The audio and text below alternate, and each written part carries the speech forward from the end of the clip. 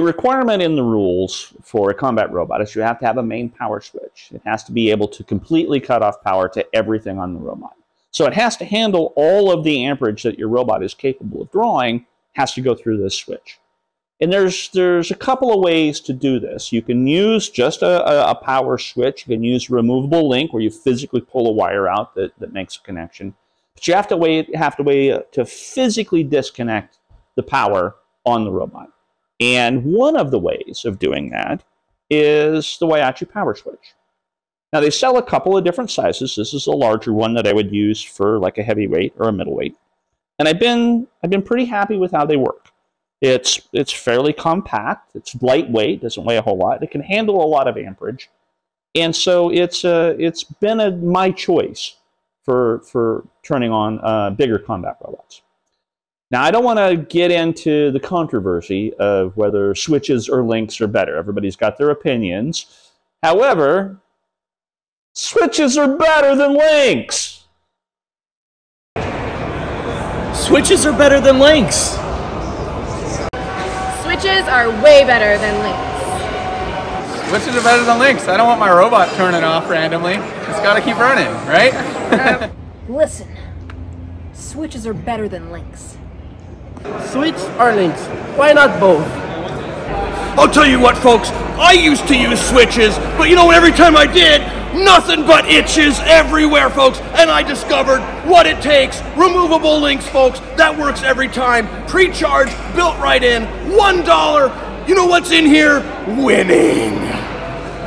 In every group, there's that one guy, and, well, obviously, Martin's that guy.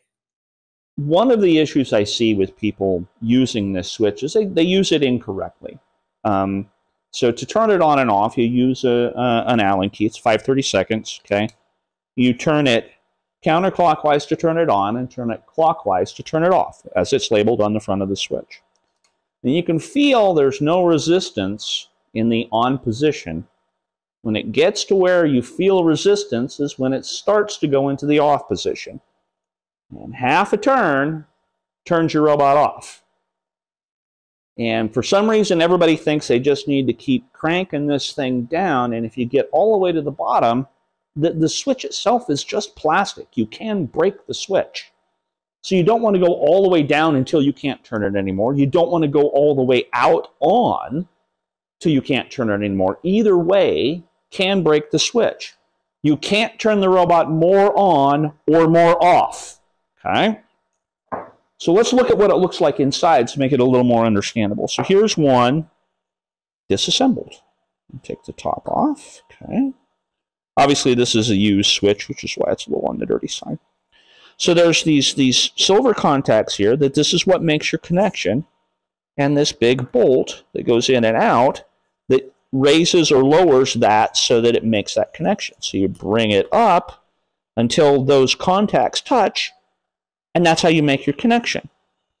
Screwing it further up doesn't make it turn more on. Likewise, when you turn the screw in and it makes that bar go down and pull away from the contacts, it turns it off.